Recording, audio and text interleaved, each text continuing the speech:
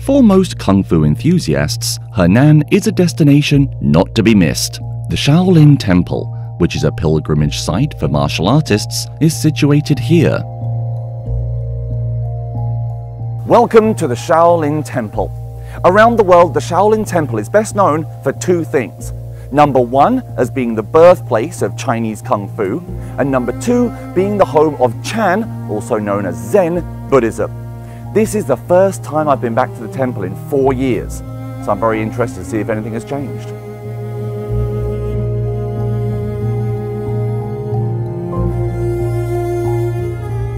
So between 2014 and 2019, we probably went to the Shaolin Temple maybe 20 times over the years, studying with the monks and really getting a true feeling of life and culture inside the temple.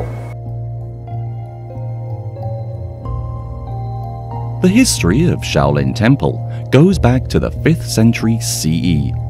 It used to be a school of Buddhism. In 2020, the Shaolin Temple was designated a UNESCO World Heritage Site, along with several other historic monuments. There are many stories behind this time-honored place.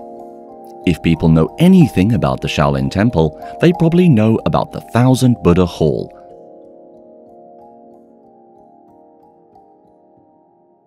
At the Shaolin Temple, there are two kinds of monk.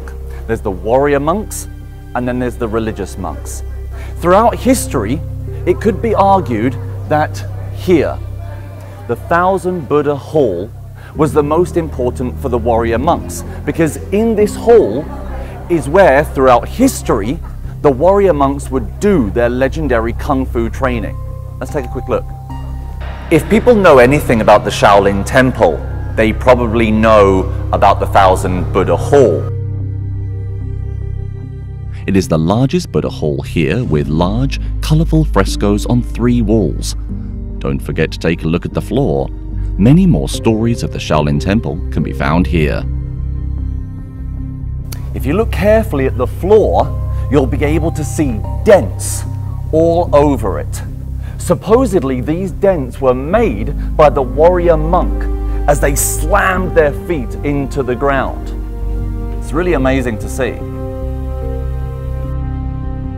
Personally, I've always taken inspiration from that floor. It just reminds me again of how hard the warrior monks over the centuries trained in that hall. You know, the effort that it takes to make that kind of long-lasting indentation on a floor, that's something that stays with you, you know?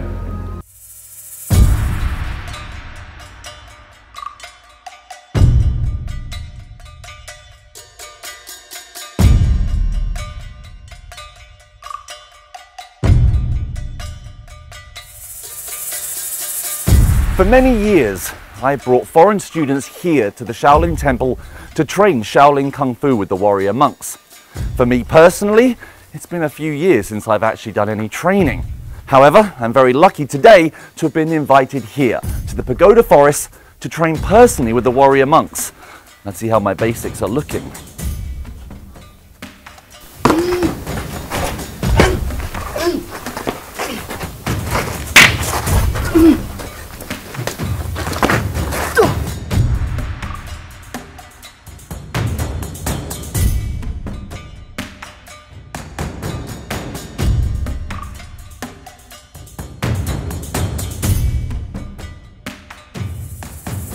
The last time I personally trained Kung Fu at the Shaolin Temple was around 4 years ago.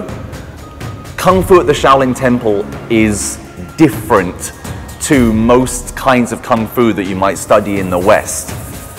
This time practicing was a real reminder, A, that I'm getting older, and B, just how hard it is to train Kung Fu in the way that the warrior monks train.